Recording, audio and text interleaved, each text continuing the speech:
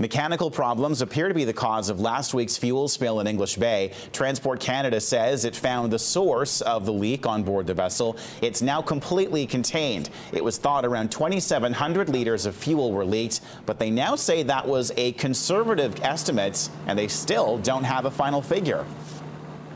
What we found so far is that oil leaked from the fuel tank into the keel duct of the vessel.